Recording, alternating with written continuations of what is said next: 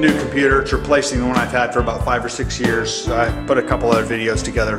You can dig around and find some other videos on this box, but it's a Fractal design R4 case. Pretty nice case. I'm going to go ahead and throw the motherboard and start building this thing out.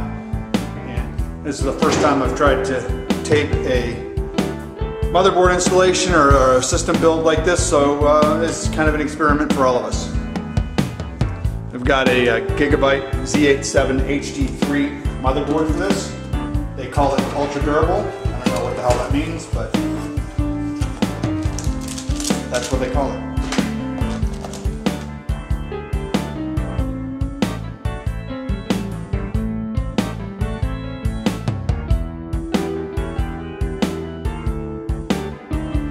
When I'm working on any PC boards, memory, anything that goes in a PC, I like to stay grounded to the case at all times. In the case, Fractal gives you this little box with all your bits and pieces in it.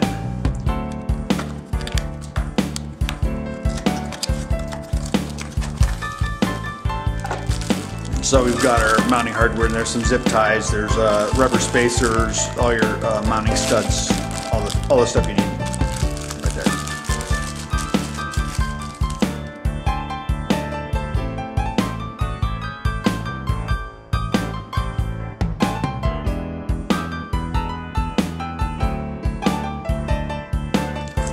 Not a big fan of zip ties, but there are some applications where they help with that.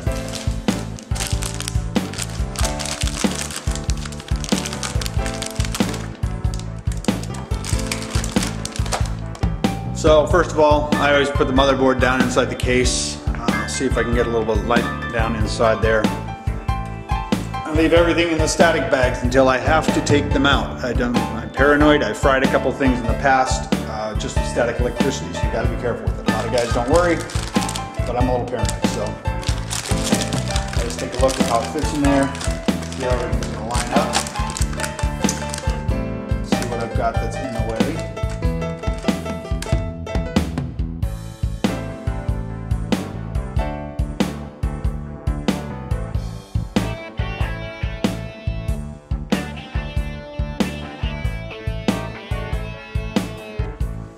This case did not ship with this power supply installed. This is a Thermaltake 600 watt power supply. My employee picked all this, one of my employees picked all this stuff up, and he just popped it in there just for shipping purposes. He put this all back in the original box. If you watch the unboxing video, you'll see I talked a little bit about that. I'm going to get that power supply out of the way just to give myself a little more finger room in here.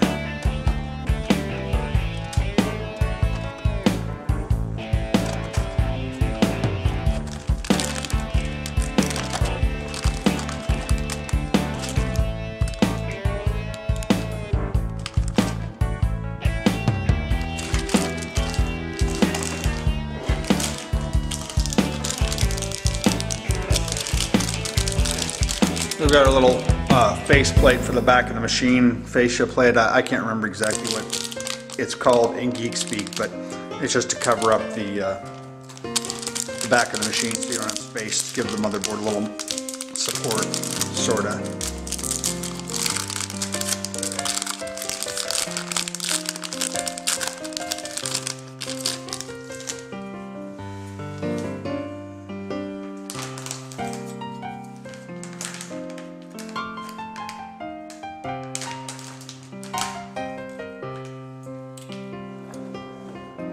So I've got my faceplate. This just slides into the inside of the motherboard and pops into the ridge they've got here for all your port access.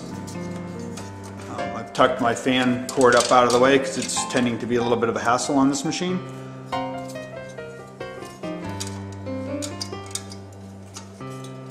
And you just obviously make sure that this is in the right direction. It's really disappointing to throw that in and then find out that your motherboard's not going to match up. So when I seated the motherboard before, I double checked, made sure everything looked like it was going to line up with this, and I'm going to pop that in there.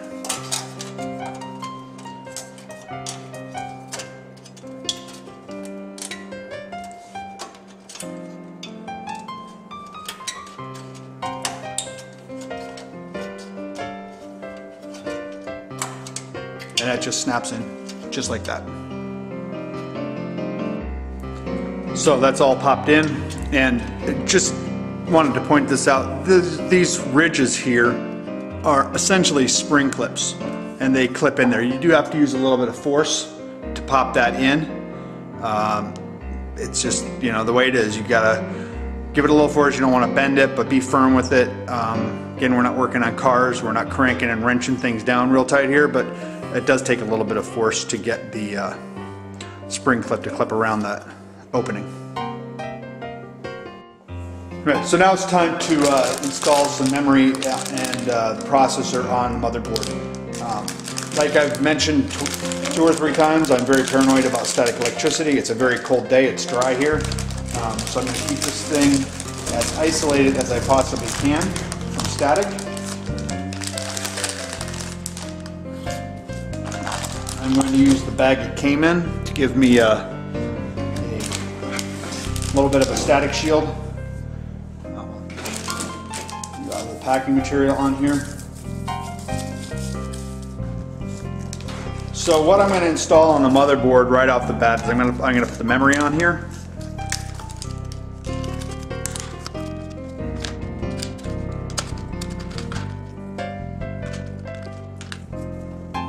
When you're installing the memory, this may be obvious to a lot of people, but I don't know. We've got different colored slots here. You want to fill the slots that are the same color. So I'm going to go ahead and open the tabs up on this. And I'm going to load my 8 gigs of RAM into the 2 gray slots on this one.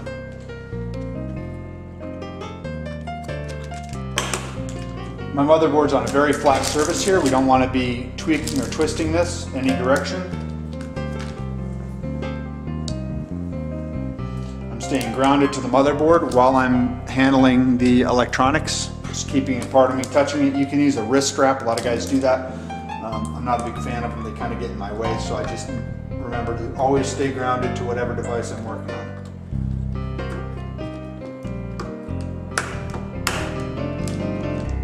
So as you can see, when you put that memory in, you just push down nice and even, and it'll pop those tabs up right into place.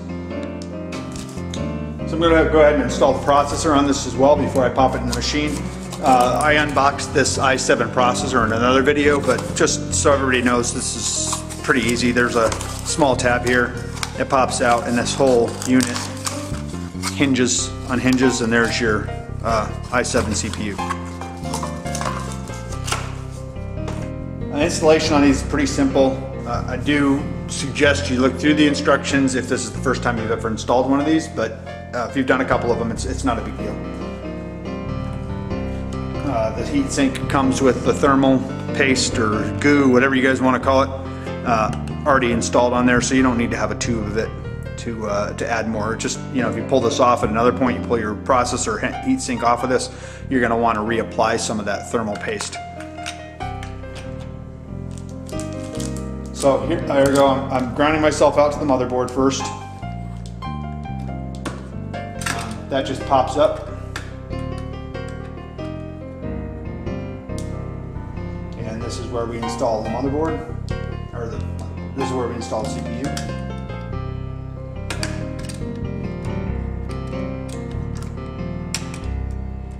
You remove this small black cover, which conveniently enough says you need to remove it.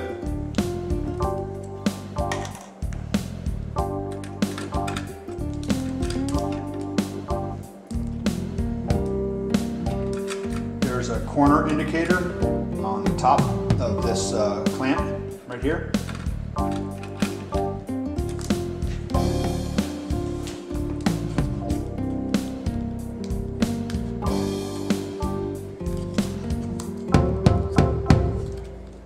It is exceedingly cold in the shop today, and my fingers are not working very well this morning.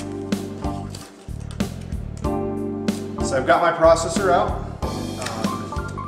I keep all these little extra things, you never know. I mean, can't say I've used one of these recently, but every once in a great while I run across a situation where I got a processor, I want to keep something, so I keep the processor boxes.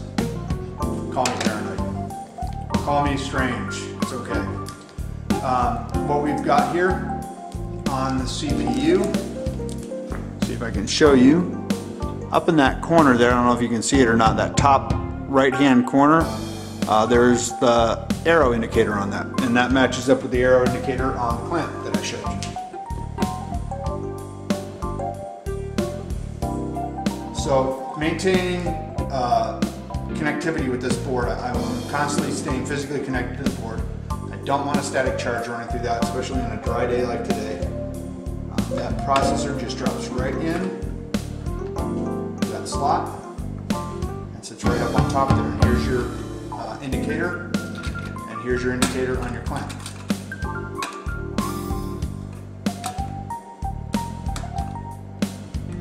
So when you get this set down, these two front teeth go around this bolt right in the front. That slides in, and you've got 2 feet touching the processor on each side. That's what's going to tension that down to the correct tension. And you just simply slide that down and lock it in place. So we've got a lot of tension on that thing. It's holding it right in place. We've got our arrows lined up, and we're pretty much ready to go.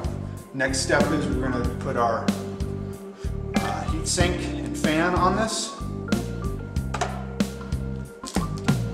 So up here on the top side of the motherboard, and most of these motherboards anymore are labeled pretty well, regardless of the brand you get. But you can see here at the top, this one is labeled CPU fan. I'm not sure if you can read it on the video or not, but that's where we're going to plug this in.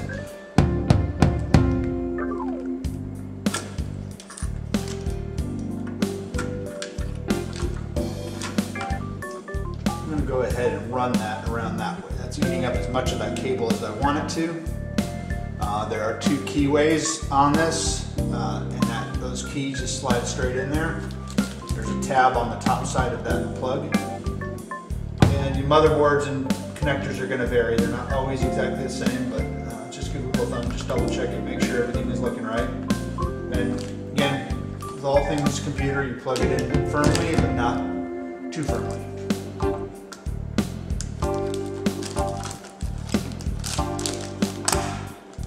Those clamp down.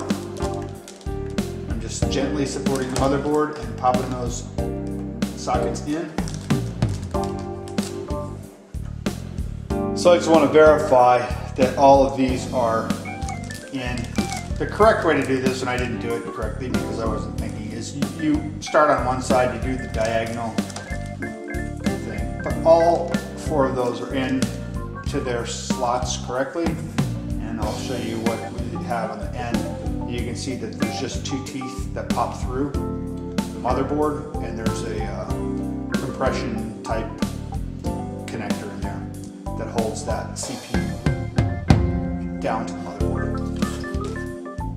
Holds the cooling fan in place. So all the parts I want to put on the motherboard are installed now. So what I'm going to do is we're going to just put this back inside of a static bag and put it aside while I get the case ready for